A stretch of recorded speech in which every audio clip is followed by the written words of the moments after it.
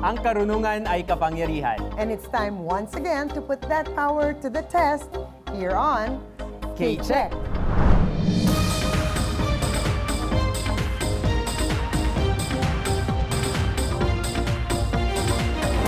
Hello everyone, I am Bruce Giang. Ako naman po si Attorney Gabby Concepcion, and this is KCHECK and another exciting season of teaching and learning.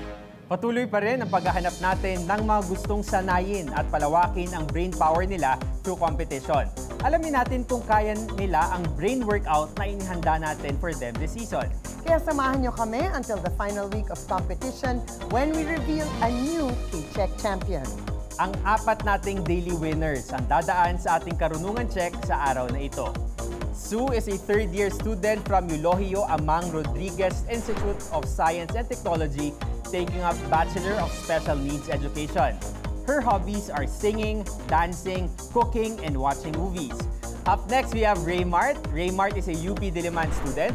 He studies computer science. Back home, they have 6 cats. On his spare time, he jogs around the campus. Sunod naman, Joseph. Joseph is a civil engineering student of UP Diliman. His MBTI is INTJ. He spends his time watching movies and surfing the internet. Finally, we have RK. RK is a student of Iris. She studies special needs education generalist. Her hobbies include reading stories on Wattpad, as well as watching movies and K-drama. These 4 contestants will be competing under the watchful eyes of today's KCHECK panel of experts. We have Marian Roque, who is a professor of mathematics in UP Diliman. Professor Neil Santillan, former chairperson of the UP Diliman Department of History. And last but not least, multimedia artist and professor emeritus who teaches film at the UP College of Mass Communication Film Institute and communication at the UP Open University. We have Professor Grace Javier Alfonso. At ngayon, contestants, good luck as we go into our first round. Get ready to buzz in, hopefully with correct answers, which are worth 10 points each. Let's begin.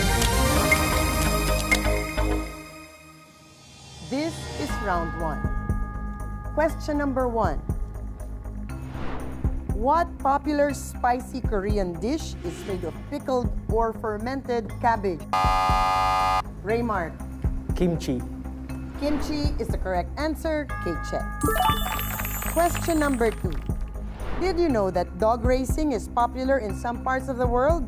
What breed of dogs have been raced in the Derby in England since 1927?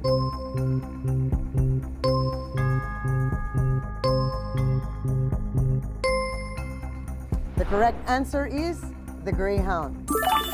Question number 3. How many players should there be on the field for one team in a football game? Joseph. 6. The answer is incorrect. RK. 5. The answer is incorrect. Sue. 8. The answer is also incorrect.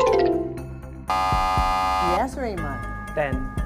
The answer is still incorrect. Correct answer is 11. Question number 4. What film about a blacksmith starred Fernando Poe Jr. and Coco Martin in the title character in different versions? Raymart. Panday. Panday or Ang Panday is the correct answer. KCHECK. Question number 5. What small country in Southeast Asia on the north coast of Borneo has been influenced and protected by Britain since 1888? 2. Maldives. Maldives is not correct. Joseph? Thailand. Thailand is not correct.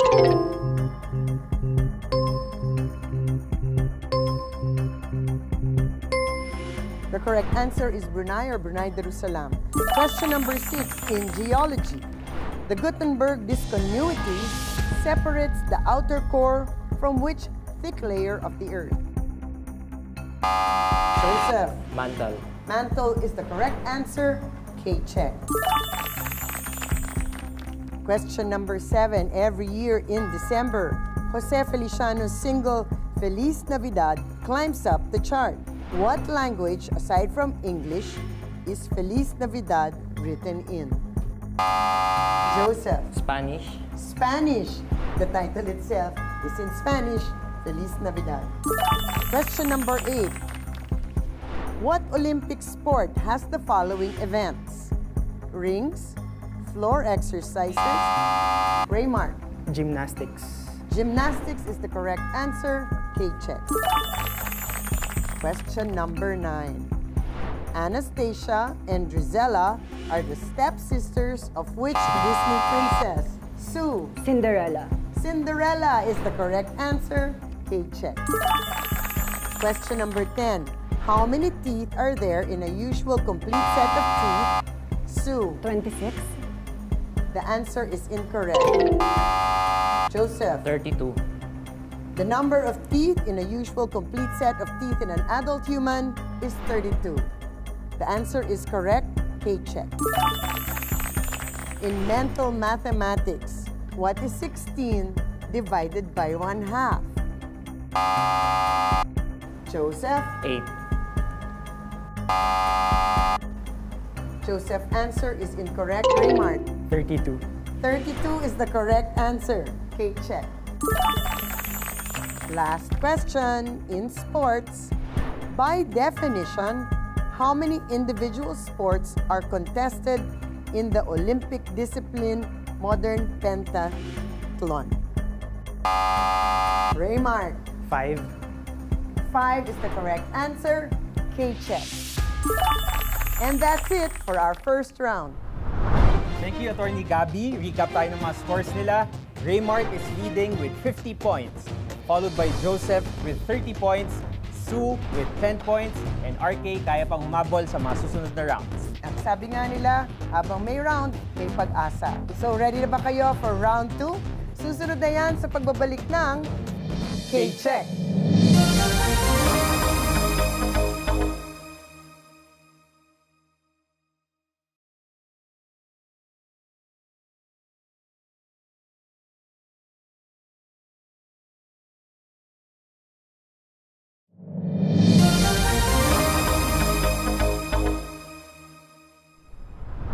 At tuloy pa rin tayo dito sa Karunungan Check. Recap muna tayo, Attorney, ng kanilang mga scores. Raymart is leading with 50 points, followed by Joseph with 30 points. Si Sue may 10 points at si RK kaya pang humabol sa ating mga susunod na rounds. Now on to round 2. Contestants, get ready to buzz in, but make sure to strategize because correct answers are worth 20 points each, but you lose 10 points if you answer incorrectly. Let's begin. Question number 1. The PCG is a uniformed service tasked primarily with enforcing laws within Philippine waters and safeguarding life and property at sea. What does PCG stand for? Sue. Philippine Coast Guard. Philippine Coast Guard is correct. KCHECK. Question number 2. What is the title of the debut novel of Chinua Achebe that deals with the European invasion of Nigeria during the late 19th century?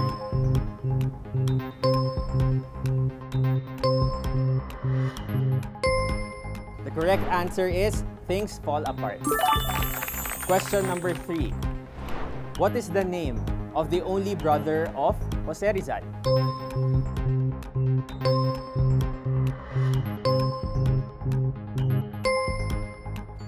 The correct answer is Pasiano. Question number 4. Did you know that Taylor Swift's first #1 single in the Billboard charts was also cited by Guinness World Records as the fastest selling single in digital history in 2012?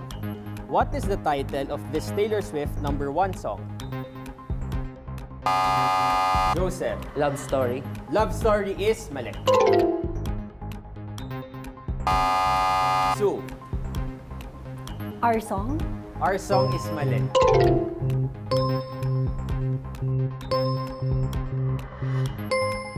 The correct answer is We Are Never Ever Getting Back Together. Anong album to? Confirm natin mamaya. Okay. Question number 5. What character was played by Gene Wilder, Johnny Depp, and now Timothy Chalamet in the movie adaptation Raymart. Willy Wonka. Let me continue. In the movie adaptations of Roald Dahl's Charlie and the Chocolate Factory, Willy Wonka is correct. KCHECK. Question number 6. What country has won the gold medal in men's basketball the most times at the Olympic Games? Sue. United States of America. United States of America or USA is correct. KCHECK. Question number 7. What is the name of the forgetful blue tang fish in the film Finding Nemo? Raymart. Dory. Dory is correct. KCHECK. Question number 8. In geometry, what do you call a line segment that connects non-consecutive vertices of a polygon?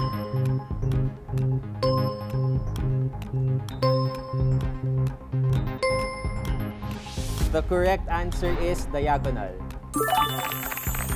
Question number 9. What country was invaded by Iraq in August 1992 to start the Gulf War? Raymart. Kuwait. Kuwait is correct. KCHECK. Question number 10. Which neighbor of Egypt is the country that has the most pyramids in the world? Sue. Egypt. Egypt is mali. Joseph. Giza. Giza is mali. Raymart. Algeria. Algeria is mali.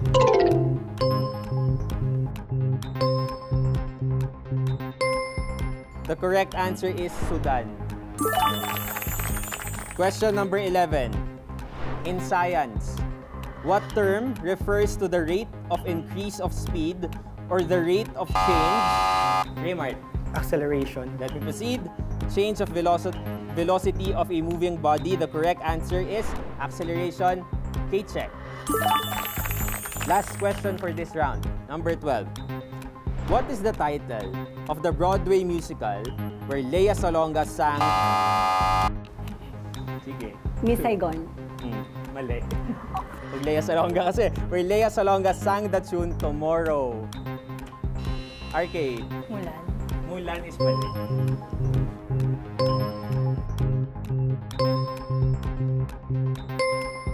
The correct answer is Annie. Nabutan niyo na may Annie. Yung Tomorrow, alam niyo yung song na Tomorrow. Okay.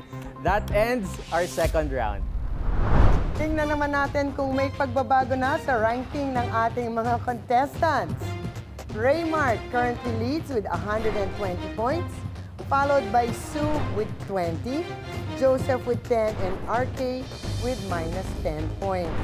100 points lang naman ang kailangan habulin, pero hindi pa natin alam. Oo. Marami pa pwede mangyari dahil hindi pa tapos ang laban. Ultimate pagalingan na sa pagbabalik ng KCHECK!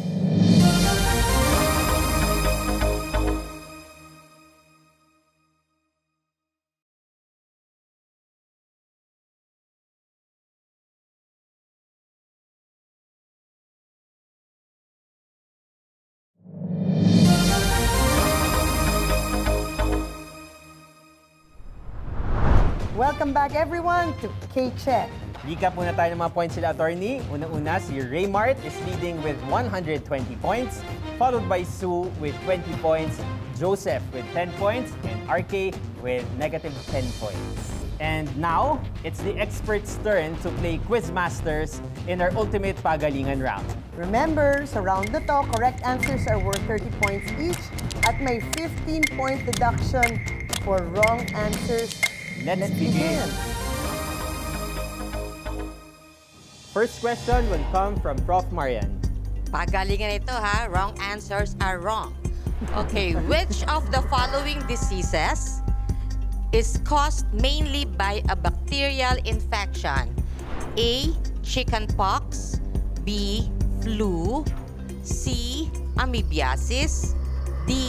Hepatitis, or E. Tuberculosis? Raymart. Tuberculosis po. Chickenpox is caused by a virus, varicella zoster. Flu also influenza. Amoebiasis is caused by amoeba, a parasite. Hepatitis is caused by mainly virus. Tuberculosis is caused by the Mycobacterium tuberculosis. So, answer is letter E, tuberculosis. Okay, check. Prof. Neil, next question please. Yeah, world history. Para sa Shiite Islam o Shia Islam, sino ang kanilang kinikilalang unang caliph o kalifa na nagsilbing tagapagpatuloy ng pamumunong Islamiko matapos ang kamatayan ni Muhammad? A. Abu Bakar, B. Ali, C. Hussein, D. Muawiyah, E. Umar. Joseph. B. Ali. Ilan sa mga bansa na may malaking populasyon ng Shia Islam ay ang Iran, Iraq, Azerbaijan at Bahrain. Ang tamang sagot ay B. Ali. KCHECK. Prof. Gigi, next question. What is the famous Philippine folk dance that echoes the movements of a bird, where dancers navigate?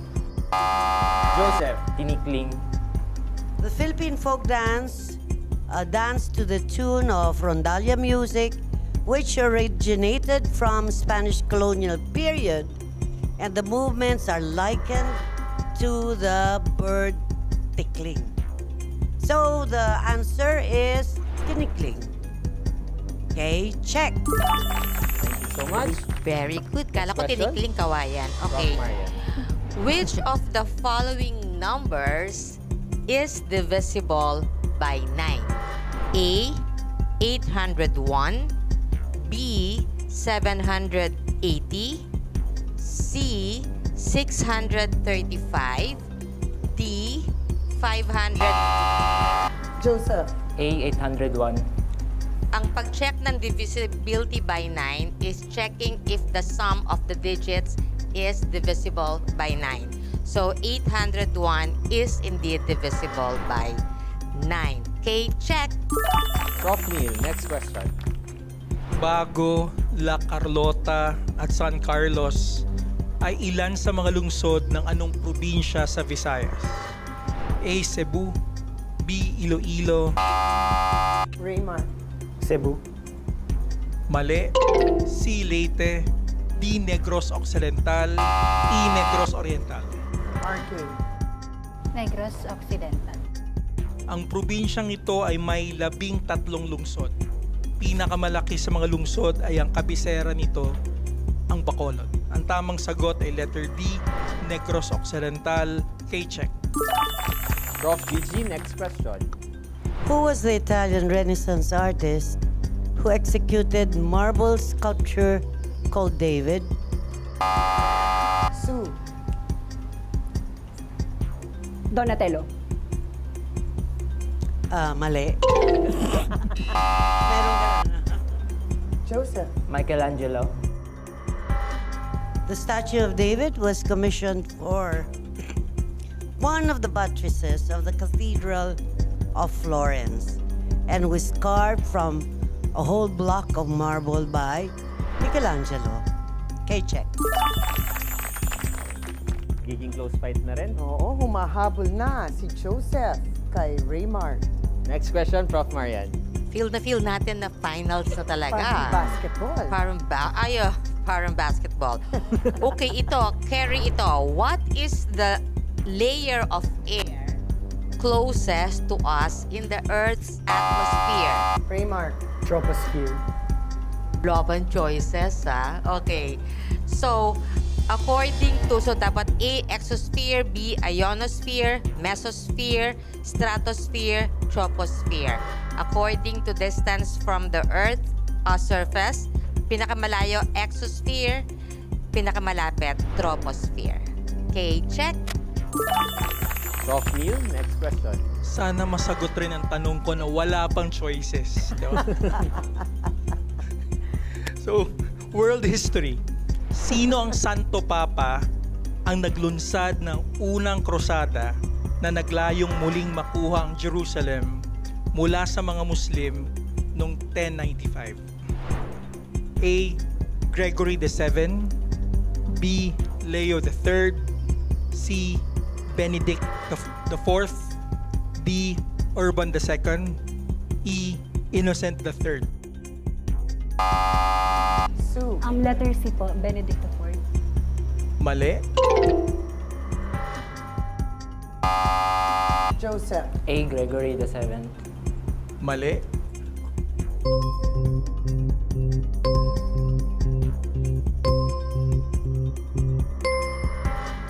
Popular na ekspresyon na pagmamahal sa simbahang Katoliko at sa mga Santo Papa ang paglahok sa mga krusada.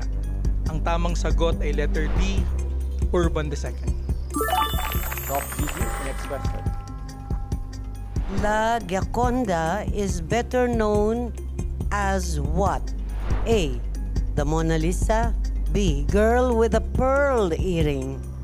C. Lady with a water pitcher. D. Joseph. A. Mona Lisa. Lisa del Giocondo is a portrait of a certain Lisa, an Italian noblewoman from the town of Gioconda. And her portrait is a very much celebrated Mona Lisa. KCHECK. Okay, off to the last set of questions for this round.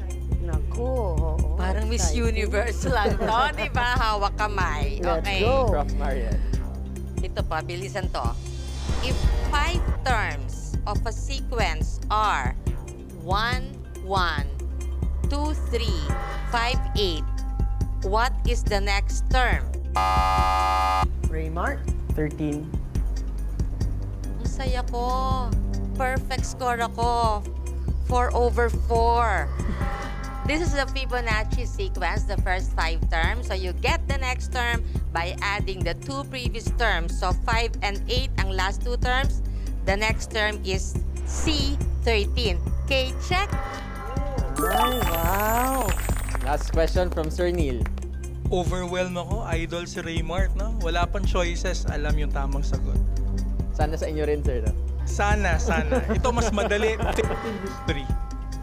Sinong pangulo ng bansa na nagbago ng petsa ng pagdiriwang ng araw ng kasarinlan o kalayaan mula July 4 tungo June 12?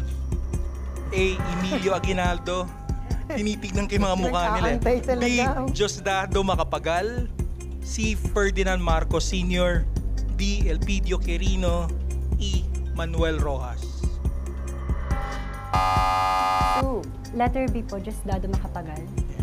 Ang pagbabago ng petsa ay pagkilala sa kabayanihan ng mga revolusyonaryong Pilipino. Ang tamang sagot ay letter B, Diosdado Macapagal. KCHECK. Okay. What famous building did the architect Antoni Gaudi design in Barcelona? A. Nako, multiple choice. A. Palacio de Cristal. B. Raymart. Sagrada Familia.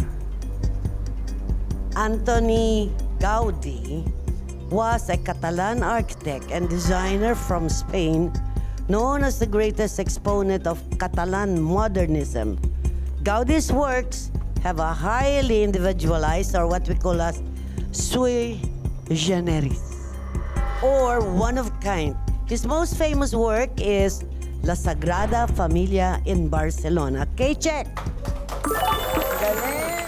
And that's it for KCHECK Ultimate Pagalingan Challenge.